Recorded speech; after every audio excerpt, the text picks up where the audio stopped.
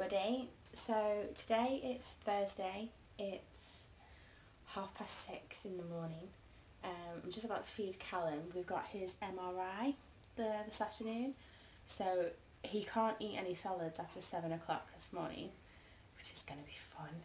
And I think he can have milk until 9, and then it's nothing but water until 12, when it's going to get tough, I think, because he'll be due his lunch.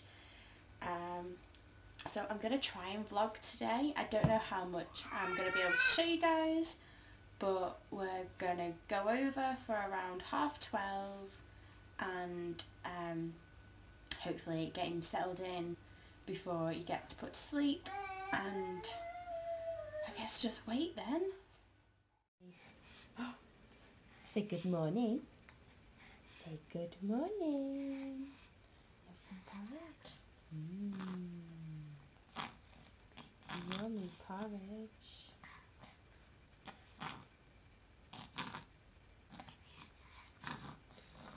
This bowl is like absolutely filled to the brim, so let's see how we go.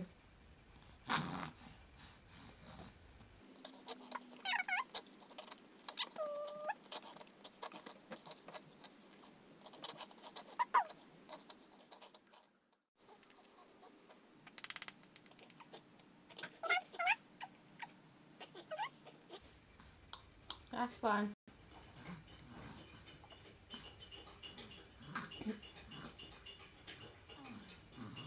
Wowee. A big old bowl of porridge is in your tummy? In your tummy? Yeah. Is it in your tummy? Oh. It's all gone. All gone. Boop. Boop. Boop. Yeah.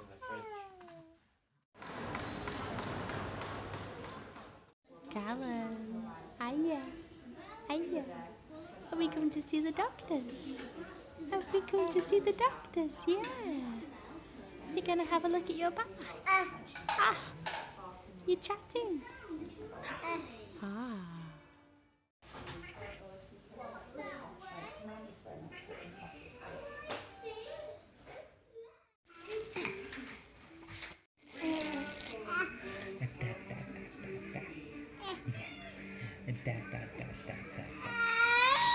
Yeah, say it.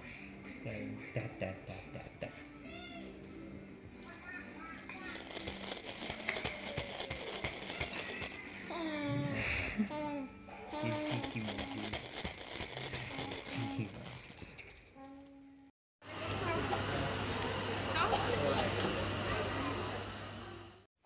Callum.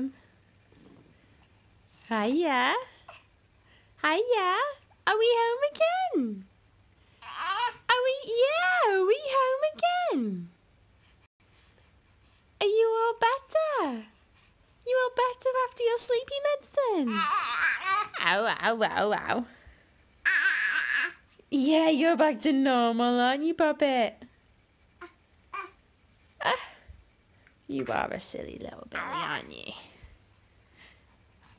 Bum, bum, bum, bum.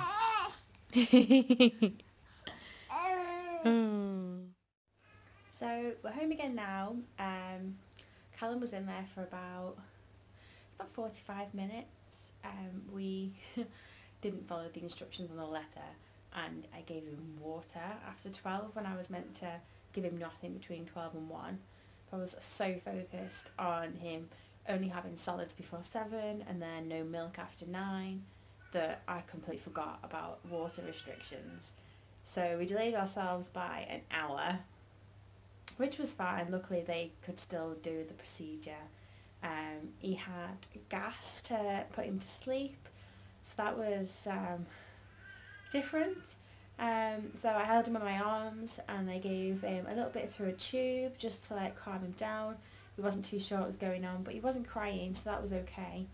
And then they put the mask over his face, and she kept saying like, he's just going to do this and he's going to do that, and he wasn't really doing what she was saying, so I was a little bit confused. And she goes, he'll a bit of kicking and then he'd be asleep, and he didn't kick. And then she was like, right, we're going to put him on the bed. And I was like, oh, is he asleep? But then as we put him down, like his eyes rolled and his arms and his body was just floppy, and that was just like so horrible to watch, just to see him lying there so helpless on this massive bed. It was just like, it breaks your heart. But I knew he was in safe hands, and I knew it was not for a long time, and there was no surgery or anything. It was just a scan, so you have to kind of like pull yourself together.